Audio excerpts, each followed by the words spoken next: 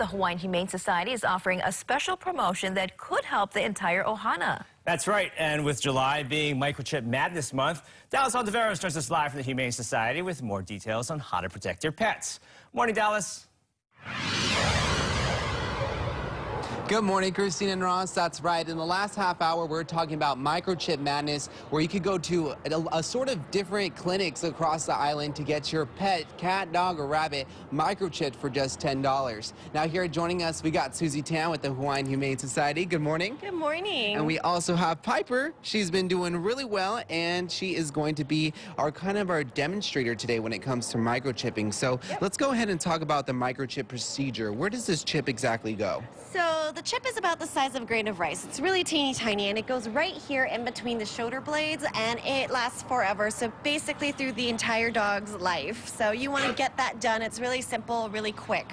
And the procedure is pretty harmless, so it doesn't hurt your pet at all. Yeah, it's really harmless. And like I said, all of the animals here at the Hawaiian Humane Society are microchipped. So Piper does have one, but it's really fast, and you want to get that done because it's so important in finding your lost pet.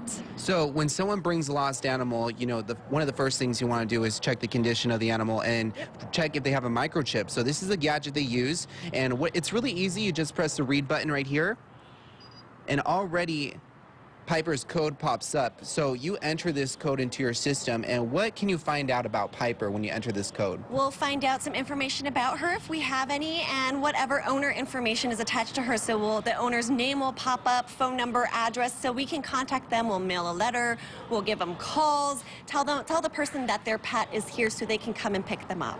So when we did the code for Piper during commercial break, what did we find out about her? So we looked her up, and we found out that she was a stray dog. She was found on the north shore of Oahu, and that her microchip information actually hadn't been updated. You know, it's really important to get that microchip updated because we can contact you. If we don't have your information, we can't tell you your lost pet is here. So really call the microchip manufacturer and get that information updated. It's so important. Absolutely. And just a little side note here, Piper is available for adoption. She's super cuddly, very friendly, and she loves treats. And you know what? Since this is a perfect time to start talking about microchipping your animals, 4th of July is right around the corner, and the Humane Society here really sees a peak when it comes to lost animals. So they will be only open for pickup on lost animals on July 5th. And if you want to see the different locations and where they'll be offering this Microchip Madness for $10, you can check our website later today at khon2.com. Reporting from the Hawaii Humane Society, Dallis Ontiveros, saying back to you, Christina and Ross with more.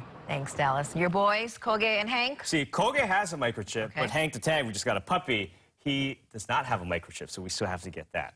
Good time to do it. Perfect timing. All right, coming up next, Kelly will be back with another live look at those roads plus drive times from the Windward side.